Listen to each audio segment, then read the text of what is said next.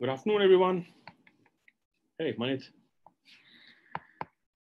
Ravi. Do I have the do I have the permission to start, Manit? Okay. Hello, everyone. Namaste, and welcome to today's session. My name is Ravi Santlani, and I'm the founder of ScooNews, India's largest media platform for the education sector. We have over 1982 attendees registered for this webinar today and are live with us both on Zoom, Facebook, and YouTube. Thank you all for your interest. A little backstory of why we are doing this webinar today. It was sometime late last year when I was in New Delhi for Fiqh Rise conference, where I and Manit were chatting about some random things. And I told Manit that my visit to his school is long due, and he instantly asked me to pay a visit to his school the very next day. He mentioned that he was hosting a delegation of a few educators from Hyderabad and had allocated a couple of hours to take them through the experiential model that they are known for. I made some minor changes in my travel schedule and visited Heritage Experiential Learning School in Gurgaon. And trust me, ladies and gentlemen, those 2 hours were one of the most well-spent hours in a long time. Ever since I'd been trying to find an opportunity to get Manit and his team to share the same with more educators from India, and here we are today. As a matter of fact, when we were planning an Indian premiere of Professor Sugata Mitra's documentary at Manit's school, which unfortunately was cancelled due to the COVID situation, there were many educators who registered for the same and later shared that it was because they wanted to also get a chance to have a look at Heritage Experiential Learning approach. You see, everyone wants to enter the school. And I also do remember reaching out to Bhavin Shah, the CEO of Education World magazine, while attending the Round Square International Conference 2019, which was so beautifully hosted by Siddharth Singh at his school, Emerald Heights International School in Indore. And I congratulated Bhavin for picking a Heritage Experiential Learning School as the #1 school of India in their annual ranking. These guys really deserve it, and I'm sure, you're going to experience this in the next 45 minutes or 1 hour when they take you through the recipe of how to make India's #1 school. Thank you, Manit, for taking the time out from your busy schedule. Today's topic is the experiential education recipe of a top-rated and successful school. And to take you all through the journey of making of India's #1 school, as I mentioned, we have with us Manit Jain, co-founder of the Heritage Schools, who will be also chairing the session. Vishnu Karthik, director of the Heritage Schools. Neena Kaul, director and principal, Heritage Experiential Learning School. Ariana, Abadian, Heifetz, who takes care of social emotional learning. Ezette Grauf, who's head teaching and learning at the same school. And Noora F, Noushad, who's the head of design and technology at, of course, Heritage Experiential Learning School. A very warm welcome to you all. For those of you just joining us, welcome and enjoy the webinar. Over to you, Manit. Thank you so much, Ravi. That's a lot of pressure on me. And thank you for showing up in such large numbers, all of you. A very good afternoon to you. I'm going to start from the year 2003, when the school was set up. Within the first 2 weeks, I decided I was going to spend some time inside the classroom, spent half a day. And it was funny, the experience brought back horrid memories of my own schooling. It was a very visceral feeling. I felt the same fear, anxiety, boredom, purposelessness as I experienced as a child. The experience left me very restless. I didn't sleep for a few days. And I realized that after I'd left school, I'd never really thought about what impact my education had on me. So I went into a conscious meditation into my schooling and got two powerful insights that sparked this entire journey. One insight is what I called trained purposelessness or the hard duty factor. So my most vivid memory of it was in my mitosis class in grade 8. I went through this and many more lessons questioning why I was learning what I was learning. Unfortunately, never got anything beyond you got to do well in exams, and if you don't, you'll fail in life. Over a period of time, I stopped questioning. I got comfortable with the idea of not knowing why. I got conditioned to conform, conditioned to not inquire. And Einstein said education should be perceived as a valuable gift and not as a hard duty. So, what happens when you perform a hard duty for 14 years? That hard duty becomes a way of life. It doesn't leave you easily. So you don't get out of school all excited about what you do in college. or you don't get into the workplace looking for any deep passion or purpose. I've worked with large groups of parents. In a hall full of 500 parents, I definitely ask a question every time I get in. I ask the big question: how many of you have found your calling? How many of you have found your purpose? And typically, not more than 10 or 15 hands go up. All of this is a result of not having meaning inside the classrooms. All of this is a result of lack of relevance in classrooms. So I believe my education robbed me of my sense of purpose, of my swadharma. And the second insight was that I lost the ability to be myself. The fierce judgment, fear, humiliation, rankings, comparison, all of it battered my self esteem. And I became too self conscious, always too worried about what others were thinking, and never really getting comfortable in my own swabhav. And I believed if you were robbed of your ability to be yourself, and if you were robbed of your sense of purpose, then how could you experience true joy and happiness? So, with a very strong conviction to change things, I started talking to educators around the country. Every principal that I spoke to would tell me the same thing. Hey, what is wrong with you? Why do you want change? The system is like this only. Parents want good results. That's all they care about. This is what teachers know how to do. The entire books, the entire system is designed around this. What is wrong with it? Our people seem to be doing so well everywhere. And then I would stop arguing with them about it. And with a huge sense of what I did not want to do, but a very little sense of what else to do, I started on this journey to go look at some of the alternate schools around the country. So I visited the Krishnamurti schools, the Aurobindo schools, Center for Learning, and some schools across the world with our whole team of teachers, not all of them, but uh, I was looking for what else to do.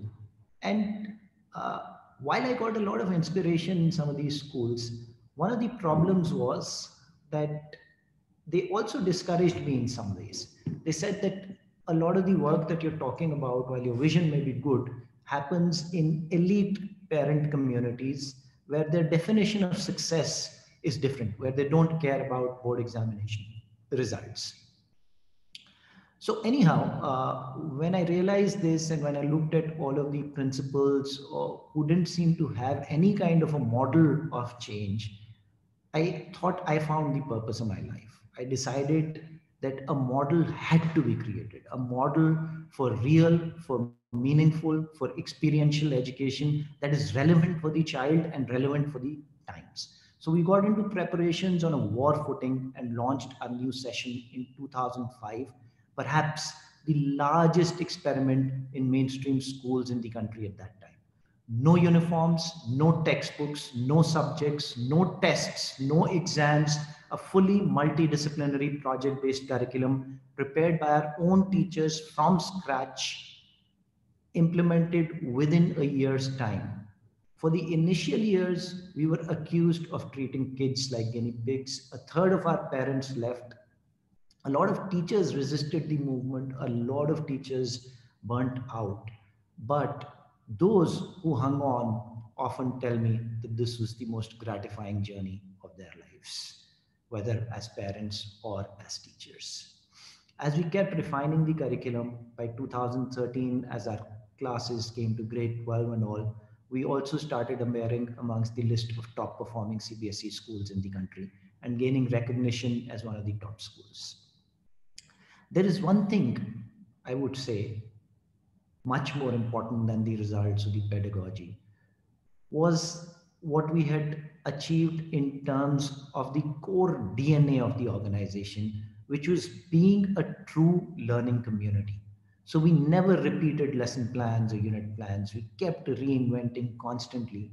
And 2016, when the World Economic Forum announced the fourth industrial revolution, it was a big wake up call for us. The coming together of the digital, the physical, and the biological. We once again started evaluating our vision and felt this very strong need to reinvent everything. We researched on the future of the world with AI, blockchains, 3D manufacturing, implants, robots, and understood that we're sitting at an inflection point in history where in the next 15 years, the world will change more than it has in the last 150 years. So McKinsey says that the pace of change of the fourth industrial revolution compared to the industrial revolution is 10 times, the scale is 300 times, and the impact 3000 times. Andrew McAfee from MIT, in his book The Second Machine Age, said there will definitely be more technology and fewer jobs. So the $1,000,000 question was, what would humans do? What would get computerized and what would not get computerized? Will we even need people? And research pointed out that machines will do all of the repetitive tasks, whether they're physical or cognitive, and we'll need humans to develop social and creative intelligence in the more non-cognitive, non-repetitive tasks. So when we look at social intelligence, we're basically talking about empathy, perceptiveness, awareness of self and others, bringing others together, reconciling differences, changing hearts and minds, sharing, ability to be trustworthy, transparent. These are the things that are going to become the currency of the world going forward in workplaces and in life in general. And creative intelligence, original thinking to come up with unusual ideas, curiosity, deep thinking, putting disparate bits of information together. And it is no secret that our curriculum has really not been working on either of these. So we needed to revamp pretty much everything. And after doing much research and reading quite a bit, I saw that some of these words were beginning to appear in pretty much every body of work talking about educating for the fourth industrial revolution. And take a long, hard look at these words. Is this not what being human means? And in some ways, I thought that there is a force out there which is trying to tell us that we've become too mechanical in our being, and machines should be doing what machines should be doing. Technology should be taking care of those parts of our being. We ourselves cannot become machines. And if we are to survive in this world, then it is going to be both a social and an economic imperative to become more human, to rehumanize ourselves. So I believe we're getting into an era of the survival of the humanist. Yet, of course, the challenge is, are we educating to be more human or more machine? So our quest was in terms of rehumanizing education and reinventing to further bring in humanity. So we realigned what we were preparing students for. What we were preparing students for. You'll have to move another slide, Lagna. And preparedness for us came in 4 dimensions. One, the most essential, was the self, as I described at the beginning of the journey itself. The ability to know and accept one's swabha. How many of us even know what gives us joy? This is a journey to understand my fear, my triggers, my emotions, to understand how to manage them and to express them productively, to live a life from a space of consciousness. On the level of relationships, are they becoming too mechanical, too transactional? Is the world going through an epidemic of loneliness? Depression will become the biggest killer in the world by 2030. The capacity to relate, to be able to build deep, meaningful, and enduring relationships is essential to a fulfilling life. Third aspect, livelihood, on which we focus pretty much all of our education, and that too in a very narrow sense. Livelihood can be seen through the lens of money, meaning, and mastery, and should be viewed holistically. So it's not just about making money, it's about doing something that gives you meaning, that makes you jump out of bed every morning. Doing something that builds mastery, where you feel like you're becoming a better human being, like you're learning something every single day. And if you have the self, the relationships, and the livelihood in place, do you use it for your own benefit, or do you use it to make the world a better place? True joy will only come when you've done something with what you've learned. How do we embed this in kids? How do we sensitize them to this? A lot of kids who come to our schools are coming from very insulated, gated communities. How do you build a curriculum that sensitizes them to the problems the world faces, whether it is the environment, poverty, discrimination, fundamentalism, gender issues? How do you make them agents of change and not mere victims or spectators? To achieve this, we had to work on four pillars in our curriculum, and then a lot on our pedagogy, on our instructional processes, on our technology, on SOPs, pretty much everything, so that there was a robust base to drive this curriculum. So, strengthening our experiential learning projects, building the human framework, the core of rehumanization, design thinking and maker engineering and literacy. And my team is going to take you through this. And of course, scaling change, instructional leadership pedagogy, teacher competency frameworks, protocols, a whole lot of things that we're going to share over the next 30 minutes. So I'll start you off with a concrete example of experiential learning, of true project-based learning. Our inspiration comes from expeditionary learning schools, which is perhaps the premier body of work in experiential learning. And it so happened that seventh graders a few years ago started complaining to us, sharing their frustration around how their parents shared with them that they used to ride bicycles in the city, and they wanted to get a bike path in Gurgaon. For seventh graders, life is simple. They thought they'll just write a letter to the CM and they'll get a bike path.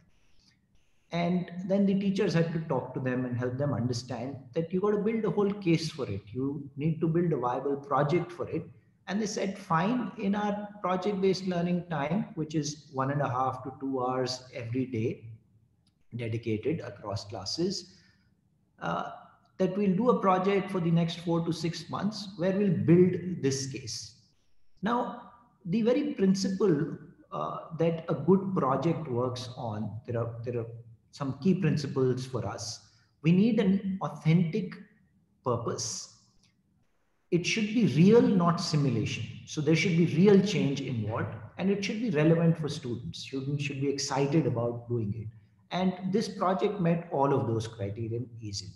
So the first step was bringing old bikes together, getting them to dismantle them, getting them to reassemble them. Then they donated these refurbished bikes to the support staff in the school. Pedagogically, they used hands-on productive work, working with community experts, artisans, working through multiple drafts, the skills level, developing the capacity to create, think, design, innovate, and build an ethic of excellence in craftsmanship. Now, when they were doing this project, they had to divide themselves into several crews, as we call them, several teams, and they're project managing this entire thing themselves, including holding each other accountable. These are some images. And then the second phase was more around the social aspect of bicycles, understanding the history, present, and future. So, how did each component change? How did bicycles evolve? How do things evolve? How do people invent things? Building prototypes of futuristic bicycles, learning assignments on hypothetical writing, pedagogically, a lot of research group work, counterfactual thinking, prototyping, and skills of thinking like a historian. Also, bicycles were a huge invention for women because the first time women could go out. So, what happened centuries ago? was that this became a tool for women empowerment. So understanding how everything goes together and life doesn't happen in silos is one very important outcome we seek through experiential learning.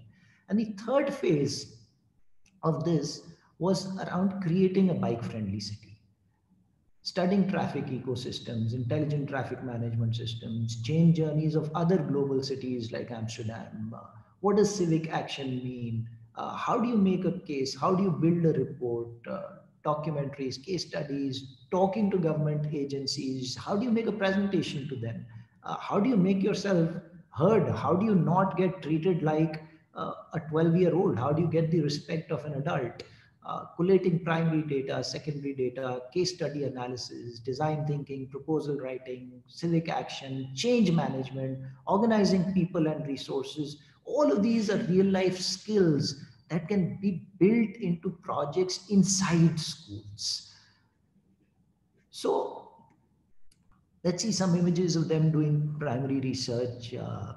And, you know, these projects are really interdisciplinary. They cover content and concepts from all different subjects. In sciences, how bicycles work, how simple machines work, friction, drag, humanities, I already discussed, active citizenship, literacy, reading comprehension, writing traits, research writing, math, data collection, data analysis, ratio and proportion, and a lot of visual arts. They did a lot of sketching, created at least 20 different publications that we printed, even sold some of them in shops. And then they presented, when they put all of this together, they actually also conducted a rally with about 600 people, got all politicians, and can we have the next slide, please, Lagna? Got actually, yeah, before I move to that slide, when we do this kind of work, it's important to mention that you build a lot of social intelligence. Kids work in small groups, they're constantly persuading each other, negotiating. There's a lot of failure, a lot of influencing each other, a lot of brainstorming, multiple perspectives, holding each other accountable, a lot of rejection also, and also a lot of creative intelligence, deep engagement, data analysis. You've seen that. I don't need to go through it. Once they did all of this, they also they ran this rally for about 600 people, politicians and bureaucrats from across the country. And definitely all of them from the city. They went to the traffic commissioner, presented their report, and although they did not get the bike path, they did sow the seeds for the bike path, and they got car-free Sundays on substantial parts of the roads of the city. And that started a movement called Rahagiri, which in non-motorized transport in the country is perhaps one of the biggest movements. Started first in Gurgaon and then has now reached about 50 cities across the country. There are many other projects. This was one example I thought I'll blow up for you to get a good understanding. Our children particularly work on projects that make a real impact in the local context. They do projects on child rights, on biodiversity in Gurgaon, uh, on environmental issues, on audits of all kinds. So they're doing stuff that even the government is not doing and not even the biggest of corporates do at 11, at 12, at 13 years of age. So I'll now hand over to Ariana to take you through the human framework and our social emotional learning work. Thank you. Hi, it's so beautiful to be with you all. Being together in community is healing. And so it's uplifting, despite it being virtual, to know that we're in community with you today. As Manit said, I'm Ariana Abadian Heifetz. I was the head of social and emotional learning and the creator of the human framework. Today, I'll be sharing a little bit about the power of moving from an unconscious to a conscious social and emotional learning, which can truly transform ourselves, our relationships, and our communities. Not everything that is faced can be changed, but nothing can be changed until it is faced. James Baldwin. Amidst all the suffering and pain we might now be experiencing in our communities and world, we're also in this unique time to pause and reflect on what's not working in our lives, in our societies, and in our world. As Manit mentioned, so many of us might feel this trained purposelessness, not feeling fulfilled in our relationships, this need to numb or distract from our feelings. So social emotional learning is a call to face and grapple with and heal what's within us and in our societies. And we must and we can begin this journey together. And by focusing on SEL, we can feel empowered to tackle these challenges. So one of the first steps we took is we created the human framework. And what it does is it names the specific 4 aspects of ourselves where we can nurture and develop SEL skills and practice them. So what parts of ourselves must be brought into the light in order for us to find more fulfillment, more belonging, more connection to authentic selves, and feel more free as a community of peace builders. So I'll take us through each of these 4 aspects. The first aspect is my swabhav, or my essence.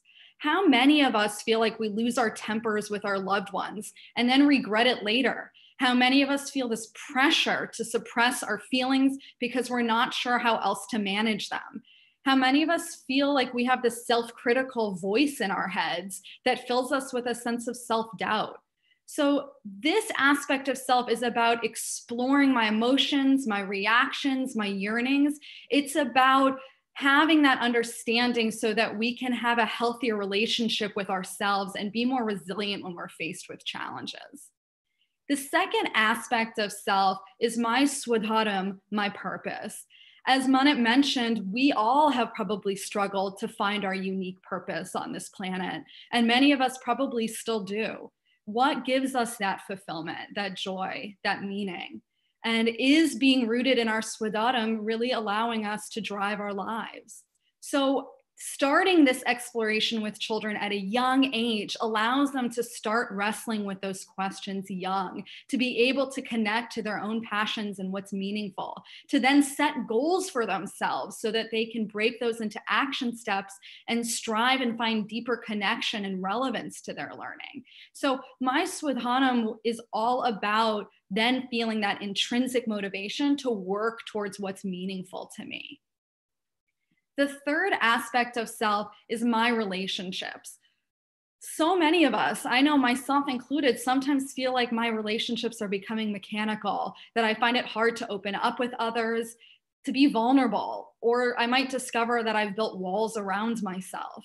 So this is really about fostering that true and conscious intimacy, that connection with other people that brings us joy.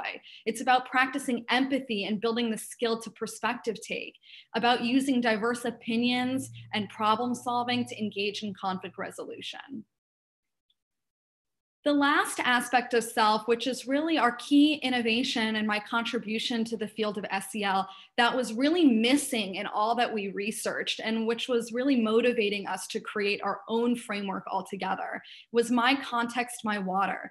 This is about acknowledging that we do not exist in isolation. We are part of this greater interconnected system. We contain systems within ourselves and we're embedded in the outside systems. So this is about exploring, how am I shaped by the world around me? What are those various identities that are given to me by my social conditioning, whether it's national, religious, gender, caste identities? What are those belief systems and where do they come from? What parts of my religion do I want to keep that are nurturing and give me value and hope and a sense of spirituality? And what parts of my religion do I want to let go of that could possibly drive division or supremacy or not feel aligned to my values? And do I have the capacity to question these identities and beliefs and revise them so that I have the freedom to be more aligned to my values and my swadharam? And then how do I understand that interconnectedness to then be a global citizen and contribute positively in the world? So then once we had these 4 aspects of self, we then needed to develop more concretely SEL standards and learning targets for each one that could unpack the skills and knowledge children would need to develop at each age level. And so then those standards broke into learning targets that then were sequenced from junior to middle to senior program and built in complexity. And then those targets could be integrated throughout the school day in any lesson, in any academic subject. And so it's crucial to have these learning targets because SEL is not something you have. These are skills you do. They're verbs. So for example, the practice of empathy. Empathy, you practice, you build that muscle. And so for example, I have SEL 3.7. That is a learning standard from my relationships. And then as you can see, it breaks into smaller targets as we drill deeper into what are the skill sets and practices to build my empathetic capacity. So then the question is, how is SEL woven into our school community? So there are a lot of ways that SEL is woven. First and foremost, every teacher is an SEL teacher. That means that we provide SEL teams on each program level that has teacher representatives from each grade that allows for a constant support to allow people to develop their own social emotional capacities and grow in this area. We have parent engagement, we have SEL subject integration. So we're not just having our SEL learning targets in the humanities or expeditions, but we're also having it in math, in science, in literacy, everywhere. We have our SEL curriculums. So similar to how we practice English and Hindi throughout our day, but we also have devoted language classes. SEL is similar. So we practice SEL throughout the day, but then we have our devoted curriculum time where we're focused on it as well. So in junior program, we have a curriculum that we've designed ourselves called Me in Motion. It's got 600 plus lessons that are done daily with our students that engages the body and uses movement pedagogy to really bring these abstract concepts to life. We have middle program morning meetings and circle times where students learn these skills while also unpacking classroom dynamics and what's working well and not. And then we have the senior program human framework curriculum. We have overnight some VOD workshops, and we have student-led assemblies focused on the themes of religion and interfaith dialogue, gender and gender-based violence and discrimination, and philosophical inquiry and human rights as a way of applying now as kids get older, the SEL skills to contexts where it's most difficult to practice them. And then we of course have SEL skills and tools modeled throughout the day, and then a mechanism to monitor the quality and growth through our data gathering. So I just want to end with debunking 3 key SEL myths, because it's really not enough to have the framework, the targets, the curriculum. We must shift our mindsets as well. So the first myth I want to raise our attention to is that adults need to perfectly master SEL skills. No, the fact is that adults are continuous learners.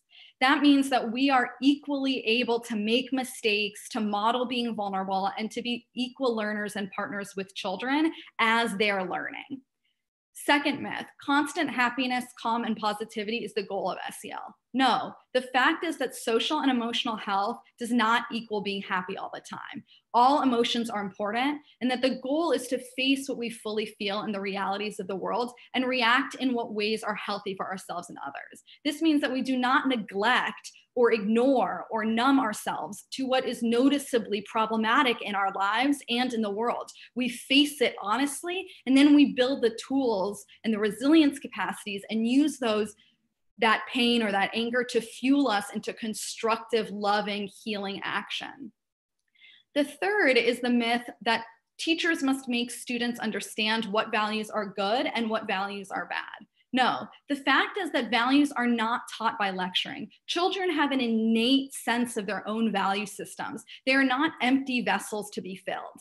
We must create space where they can hear and listen and reflect and tap into that internal ethical compass through building those strong empathetic capacities. So this is really not about imposing our own thoughts and beliefs upon our children.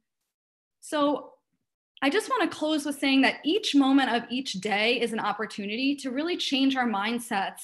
And the time is now to invest in our own and our students' social and emotional development. The research backs us up, and we are just seeing thrilling results from our initiatives. And I really hope that we can inspire you to continue to develop your own SEL programs with courage, and so that we can be more equipped to face these challenges together as a global community. So thank you so much for allowing me to share some of our insights, and I'll now pass it to my colleague Ezette to provide us some insights on our literacy program. Thank you, Ariana. Good afternoon, everyone. Very kind of you to spend some time with us today. In support of all the other initiatives in the school, we needed to ensure that we had the most challenging, modern, research-based approach to literacy, and to rehumanize literacy learning as well. So firstly, I'm going to talk a little bit about our background research and preparation to do that, and then I'll share an overview of some of the implementation pieces. Despite the fact that we haven't actually used textbooks for several years at Heritage, many aspects of literacy learning were lagging. We understood that mental models about how literacy needs to be taught were quite deeply ingrained. People were dearly holding on to such things as skill-based teaching, whole class teaching, decontextualized word work and grammar work, that the classics make you smart, that slower readers and writers are remedial, that the stronger ones are okay, that fiction is just for pleasure, and that writing always follows a formula. We needed to unfreeze those mindsets and take some action.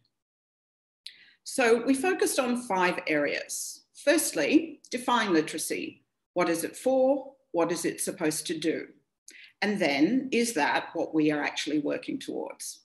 Secondly, we changed our assessments to match the definition, and thereby to challenge long-held notions of what success in reading actually looks like. We set some new targets as a result of those assessments and brought in models of pedagogy and structure to support the targets. We took small, steady training steps with coaching support, identifying what good practice looks like through implementation, rubrics, and then finally we curated book collections that really revitalized attitudes and scaffolded the change that we were making. Now, it doesn't matter which definition of literacy you select. They all lead you to the need for literacy learning to provide for great depth in comprehension and interpretation. Also to develop cognitive patience, to be able to think hard and deeply about things, and metacognitive abilities to relate to yourself and to life. Ernest Hemingway, some time ago, was once challenged to write a story using only 6 words. I want you to feel the feeling as you read it. This is what he wrote.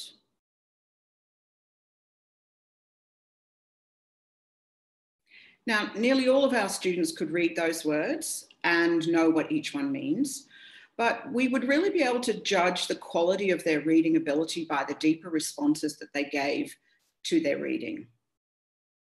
So this means that the quality of books that we read need to allow for this kind of thinking to happen.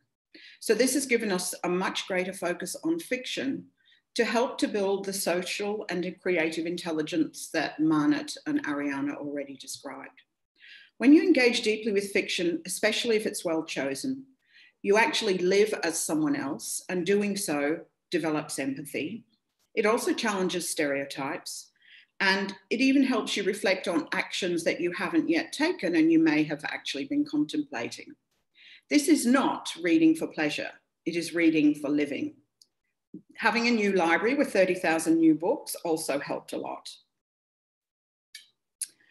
We also conducted nearly 6,000 assessments in a pretty short time space, and it became very obvious that we needed to shift our mindset from whole class to individuals and groups in a big way. The 1,500 one-on-one assessments that we used the framework from Fontes and Pinnell because thinking within, thinking about, and thinking beyond text were the exact building blocks that we needed to expand the view of literacy that people held. Thinking is internal, and expanded thinking is enhanced through, obviously, interaction with others. So our literacy pedagogical goal is ultimately student independence, being able to deploy a range of literacy strategies as you need them for any text. This begins with very explicit, direct teaching, as you see on the left, with read alouds and modelled writing. I do, the teacher, you watch, the students, that then moves through co-creation. I do, the teacher, you help, and then helps them to practice, and then moving on to supported independence. This is a critical part of the reform because it leads naturally to group and individual work and begins to illuminate for teachers where there is a predominance of whole class literacy teaching, the one thing we really wanted to change. So from all of this, we were able to articulate what I'm calling literacy crimes. I've listed the main ones here. That one book fits all, killing a love of reading and writing by engaging students in reading and writing activities without actually doing any real reading and writing, not providing adequate time for literacy learning, thinking that accurately reading out words is reading success, focusing on the whole group at the expense of individuals, holding on to a kind of book snobbery and book judgment and using abridged classics, forbidding student choice in reading and writing, and to be a literacy teacher who actually chooses not to read. So we also formed literacy committees to help cement the training, leading through their professional learning teams. And our training was initially reading focused. And this took a long time and continues. And here are just a few examples of what we began with. We also unpacked each new training with follow-up in small professional learning communities and developed rubrics that would describe what strong implementation would look like so that it was really clear to everyone when they were doing well. So structurally, what happened? Well, everyone needed to find time. Middle grade started with 60 minutes a day and the junior school with 80. We then provided support with structures on how to make it work. The key was differentiation. Whole class work only where that would meet the needs of all learners. And this was a big shift in terms of those crimes. Group work by knowing your learners' needs very well was the key. So here's an example of a junior plan, what one teacher is doing over a 6-day cycle from the teacher's point of view. And here is a 5-day cycle for middle program from the student's point of view. The red T shows where the teacher is actually leading a session and the other work is done independently or in groups. And this was our big shift. I mentioned also the materials. So the joy and enthusiasm from students when we gave them choice was palpable and the data on reading volume skyrocketed. We also saw patterns of development when we let go of reading snobbery, seeing children move from obsession with less powerful text, like those on the left, to confidence to move on to more complex ones. Hand in hand with this freedom to choose went accountability to track their reading and respond as required. We made our own reading journals and every student needs to track and record volume, responses through writing and drawing, and to use those reflections in discussions with their peers or with their teachers. What I've just given you is a rapid fire overview, really, of our evolving literacy work, and I thank you. I'm now going to hand over to Noora to lead us through design thinking. Thank you. Thank you, Ezette, and thank you all for joining us. My name is Noora Noushad, and I head the Design and Tech Department at Heritage. Today, I will be talking about how technology can be used to promote creative intelligence in our classrooms. As educators, we have always struggled with the role of technology. With the advent of Fourth Industrial Revolution, we still struggle with questions of whether or not we should continue investing in interactive whiteboards and expensive hardware solutions. These are the wrong questions to ask. As Manit pointed out, creativity will be the currency of Fourth Industrial Revolution. Hence, creative intelligence should extend to the use of technology in classrooms as well. So the right question to ask would be, how can we as schools position technology in such a way that students leverage it to develop their creative intelligence? The answer is by shifting the interactions with technology from consumption to creation. What does that mean? Our children spend most of their time interacting with technology as consumers, watching YouTube videos, scrolling on Instagram, and playing on mobile apps. But rarely do they interact with technology as creators, designing mobile applications or programming websites. And as long as this gap exists, we limit the ability of our children to look at technology as a tool they can manipulate to create or design products of social or personal good. This further limits the scope of creative intelligence. To address this gap, we developed a comprehensive framework to promote skills that are integral to creative intelligence, such as computational thinking, design thinking, and digital innovation within K-12 spaces. Unlike UK, USA, and Finland, where governments have introduced computational literacy frameworks in their curriculum from elementary grades on, India does not have a framework on how we should prepare our students in a progressive manner. So we researched global standards to understand the use of technology as a creative medium from elementary to high schools, and then contextualized it within our curriculum to develop grade-wise learning targets on design thinking, innovation, and technology creation. The question then is, how do we implement these learning standards in our classes to ensure that every child has an equal opportunity to create? Most schools worldwide impart these skills in isolated tinkering labs, maker spaces, or age-old robotic clubs, where these clubs function in complete disconnect to the content students learn outside these spaces. We wanted to ensure that every child had an equal opportunity of solving a real-world problem with technology. So we had to figure out a way to embed the skill within our mainstream subject. So we introduced subject-embedded design challenges where students had to create digital prototypes to solve real authentic problems as an extension of science, math, and EVS content. Instead of enrolling for a robotics club or a makerspace as a subject, our children now learn the progression of innovation, design thinking, rapid prototyping, while they engage with math, science, and literacy concepts. To design these subject-embedded design challenges, we used a very unique model, which I'll demonstrate using our existing 7th grade curriculum. We start by looking at our existing project-based curriculum to identify a core content area. In 7th grade, we selected the My Body, My Life expedition, where the core content area was body systems and how our everyday life choices determine their function. Then we look at the design thinking and maker engineering skill bucket.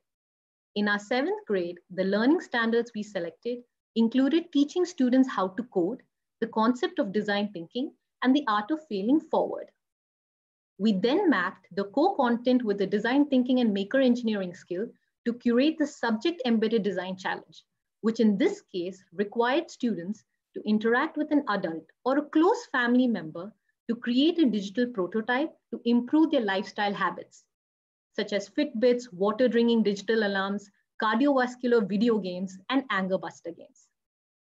So the child learns about using technology, in this case coding, to solve a real world problem as they learn about the science content. Another 6th grade example is when students were asked to design mobile applications to resolve the issue of pollution as they learned about carbon footprint. And in much younger classes, students actually interacted with visually challenged adults and children to create 3D printed resource aids for them. None of these technology design challenges occur in isolation. They are designed for students to dwell deep into a content area, interact with the user, and then use technology to invent a solution.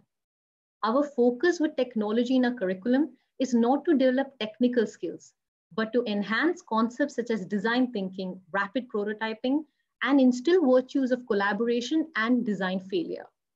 We have successfully embedded these design challenges from grade 1 to grade 9 as an extension of our mainstream subjects. Our work has been leading the way for both local and international schools. We have been invited to present our work at Google India, ISTE in the United States, and BET in London. Shared are some of the headlines our students have been making with their inventions and creations. We are currently working with Harvard to develop a design-based module to introduce soft robotics within social studies to I'm sorry, there was a gap. So we're currently working with Harvard to develop a design-based module to introduce soft robotics within social studies to further bridge the gap between technology and creative intelligence. We are steadfast in our ambition to develop a generation of makers, creators, designers, and more importantly, a generation that embraces the potential of technology for social good. We intend on getting there by making sure innovation is the norm and not the exception inside our classrooms. Thank you so very much for your time and for logging in. I now will hand over to Vishnu, who will give an overview of all the curriculum initiatives we have taken. Thank you, Noora, and thank you all for patiently putting up with us for the last 60 minutes or so. Ravi often warns that every minute after 45 minutes, you're going to have people dropping out, and I don't see that happening. So I hope to do my best to retain your attention for the next 15, 20 minutes or so. This is the penultimate part of this session. And I'm going to spend about 6-7 minutes to help you understand how did we all bring this together. It's interesting that, as I was watching my colleague share the first 4 blocks, I was looking at some of the questions which is coming in the chat section. And one of the questions is, are you a CBSE or an IP school? My quick answer to is, it doesn't matter. Of course, we are affiliated to CBSE and Cambridge and IB. We have multiple options for our students. But all of these have been designed, they are all curriculum agnostic, in that sense that this can be fitted into any curriculum or board which your school is affiliated to. All that matters was that we had to break down critical competencies into standards and map those standards into our lesson units. You would have sensed that from these presentations from my colleagues, is that none of these are after school or they're not parallel tracks. They're actually well integrated into our curriculum, into the regular timetable structure. So I'm going to spend some time to figure out how this all comes into this. So Manit talked about project-based learning, which is the first block of our school. Ariana talked about the human framework, which is at the second block on the right top. Ezette talked about literacy, which is the third block. The fourth block is design thinking and maker engineering, which Noora just shared.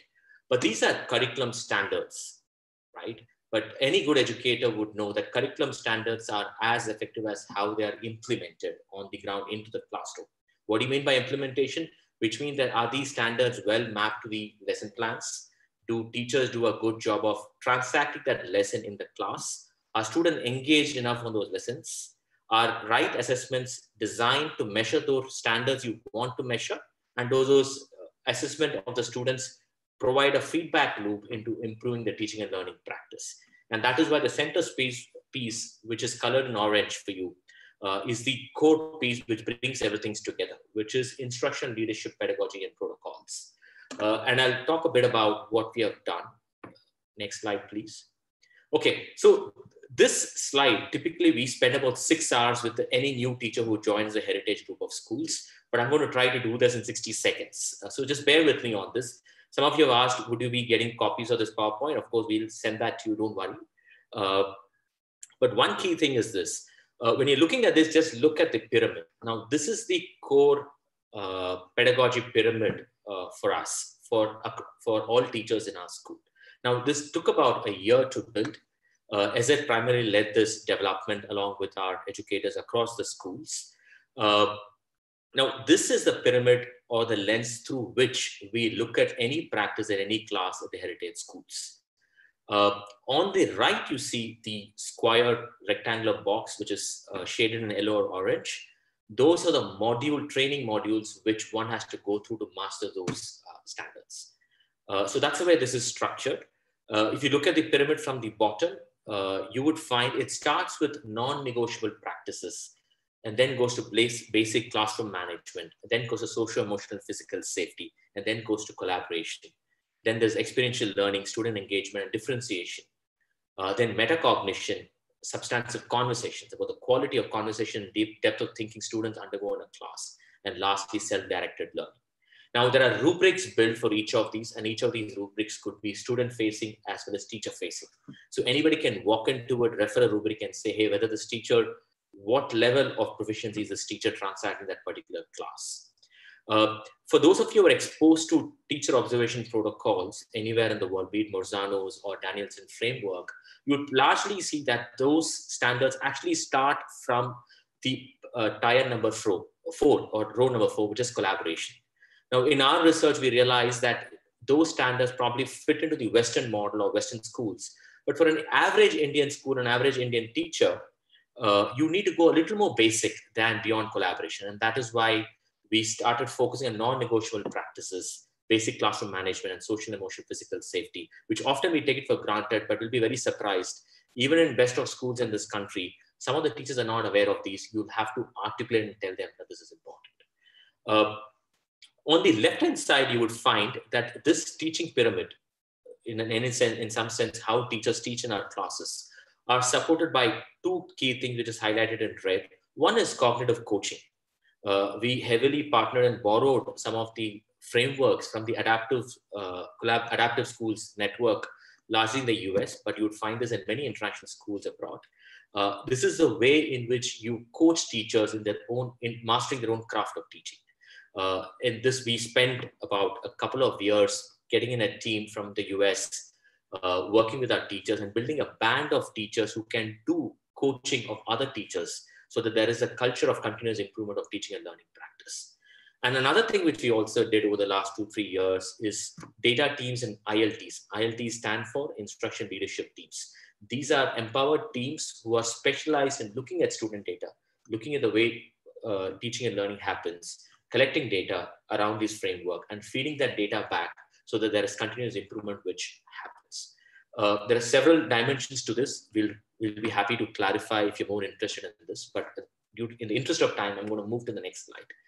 So how did we all make this happen? Because a school is ever busy with transacting the curriculum. So it is always important for us to focus on what is right. And it's always been a challenge to take time out and do some of these things.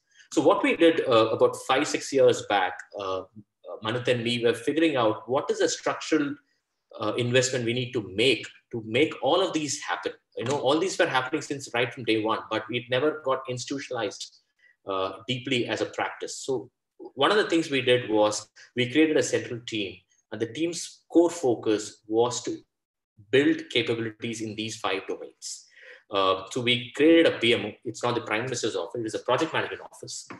And the first mandate of this project management office 3-4 years back was to hunt, or in some sense scout from around the world, the best team to put this. And that's the team you see, and they are some of the fellow panelists in this panel sharing. We really looked out at almost about 18 months project to actually find these people, get them on board and shift them to India and help them start working with our schools. Second big task was to generating buy-in, which means that how do you convince our own parent community, teacher community to start focusing deeply on this?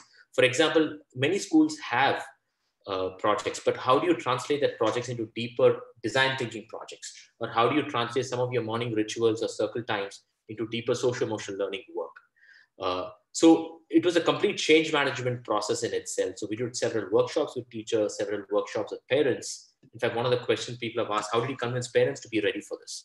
So we did a series of workshops on 4th Industrial Revolution about 2016 and made parents understand, right, about 4-5 years back, that, hey, change is coming. If we don't ask for a different model of education, our children are going to suffer. And we created the change, we created a need for the change before we implemented any of these. The third thing which we did was we created a system within the community itself to help these leaders to work. For example, each of like Ezette, Ariana, and Noora, they all had a small team of champions among the teachers who helped them to implement more work. That team of champions also helped these leaders to figure out what works or what doesn't work, iterate the process. For example, the teacher pyramid itself, I think there are about 20 teachers who worked with Ezette to iterate this model of how a teacher observation should happen. And this is still work in progress, for example. So we created a system and an ecosystem within the school community to make this go deeper. And lastly, and it's a critical discipline which we really want even our students to have, is to have a product building mindset. Come to think of it, India is known as a tech hub, but rarely do you find a product company out of India coming out. We only have TCS and Infosys, but not a Google or a Facebook or a Zoom out of India, because we don't have a product mindset. When we build anything in a school, for it to last longer, we have to have a product mindset, which means whatever you build for the school, you should have the discipline you would have had to build it for another school also, for an outside customer also. Whatever we build, for example, were well documented. There were revisions. There were multiple stakeholders give feedback. So how would you develop a product if you have to take it to a market? That's the discipline and rigor we had when we built these, even inside for our own inside community. Next slide, please, Sumit. What's the journey forward? I think you heard for the last an hour or so about what we did from all of us. Now, there are three things which we intend to do going forward. One is, I think we want to institutionalize each of these 5 buckets or COEs, what we call as centers of excellence, which means that we're going to invest more, and we've continued our investments more into getting more experts into this and create them as centers of excellence, so that if any schools want any advice or help, we'll be able to provide those. We also want to make these curriculum modules more deeper and institutionalized into our existing schools, as well as our new campuses coming up. The second is, these are built to scale up to larger models. One of the primary drivers of design, I think Manit shared in the first part of the session, is that we don't want this to be exclusive, to be used only in privileged private schools of small scale. We want this to go to a larger school, even a budget private school, where an average Indian kid should have access to each of this work. So we're building in such a way that the cost is much lesser, the quality is not compromised when we take it to a larger crowd. And the third key focus for us, which in fact has been accelerated because of the COVID shutdown, is the technology platform. Is that much of this work we have created in the last 5-6 years, we have now moved into an online technology platform. Part of it is an LMS, part of it is an assessment tracker.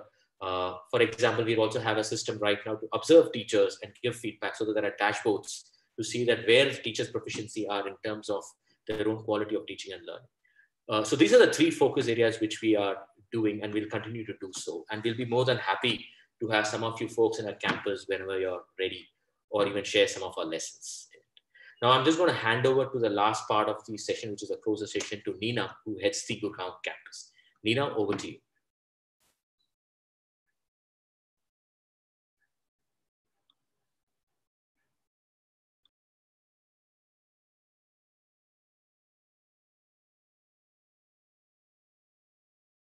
Good afternoon, everybody.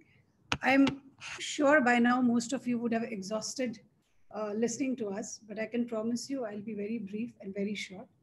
My colleagues have taken you through a detailed description of how curriculum evolved and what all did we do to ensure that all of us were on the same page and had the shared understanding. I would like to talk more from the perspective of operations and the culture of the organization. Now, the social and the creative intelligence, it flourishes in the spaces which are very highly creative and give space for communication, collaboration, negotiation of ideas, and freedom to take risks. An organization that allows this to happen and is able to provide the environment which is conducive to such practices will certainly see a great amount of success in achieving their goals. Hence, the right kind of structures and the effective, robust processes increase the efficacy of any organization. So the important question is, how do we sustain this culture? It is new, it needs openness to new ideas, ability to take feedback, engage in reflective practices, ensure that as a leader, you're operating from trust and faith and assuming positive intentions of all the stakeholders. It is also about how do you engage in distributive leadership, yet which converges and diverges for all functional reasons, for purposes, at the right time and in the right way. As an organization, one of our objectives is to ensure that we are constantly engaged in the pursuit of creating layers of leadership amongst our teaching faculty as well as our children. So the major focus of the school's attention is to invest on professional development of the teachers. As Vishnu said, for us to create a framework for curriculum and pedagogy, it needed a lot of sifting and sorting even in the alignment of the org structure. It also demanded for each one of us to acknowledge that we are a professional learning community, and the purpose is to maintain that professionalism in all aspects of our life. It also meant that we realigned our structures in the organization in such a manner that we could collaborate and create understandings across through vertical and horizontal meetings. So the entire process of putting this together took an amount of energy for us to really value what each teacher was doing. Each person participated in each of the processes that we did or performed in our school.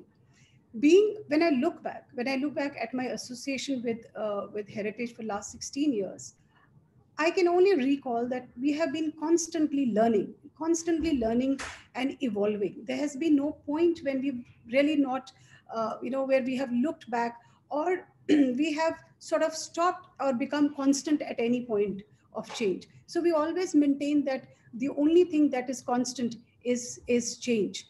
And probably that's how we have practiced it all these years. With this, I would like to thank all my colleagues and all the guests for lending your valuable time. We will be more than happy to have you visit our campus and experience the culture that has come in through a lot of collaborative efforts. And I would really like to thank my team, my members, and also all the guests for being here. Thank you so much.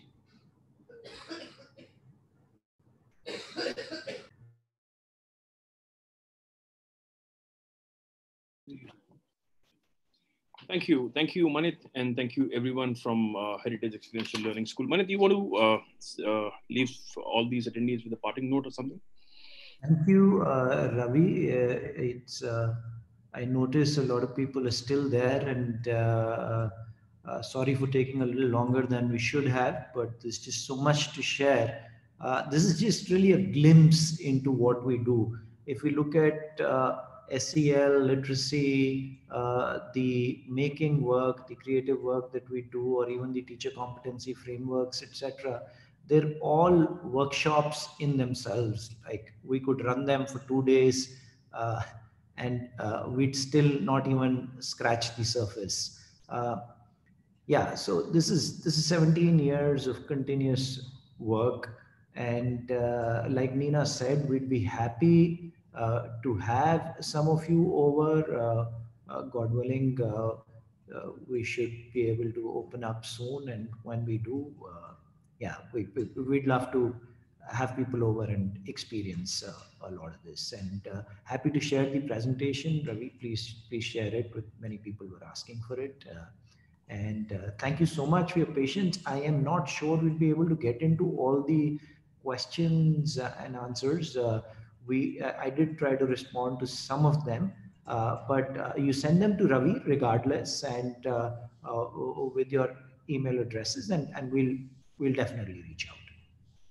Perfect. I think I have a better idea here. I mean, I'll give you all a minute. I mean, all the attendees who actually put some questions in the Q&A section. Just copy it from there and post it on the ScooNews Facebook Live. And I'll request Manit and the entire team to spend some time on these questions over the weekend and try to answer.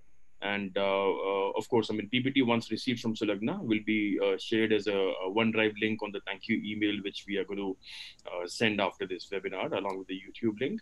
Can I request all the panelists to switch on their cameras and at least, I mean, all the attendees could see all of us live. Yeah, there you are. Ezette will have to. Okay. So we have all the panelists here. Thank you very much, Manit, for this brilliant session. I think, Vishnu, you were right. We have seen a very low decline in the number of attendees.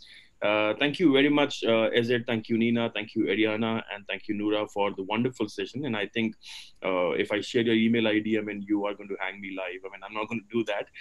But amazing session. And I so look forward to meet you all in person on the other side. And I think, that's about it. And we will be sharing the YouTube link on the thank you email along with the PPT. So Lagna will have to send it to me right away after this webinar. And there we go. Good evening. And please go and make yourself some coffee. Yeah. Thank you all. Have a nice Thank you very much. Bye-bye.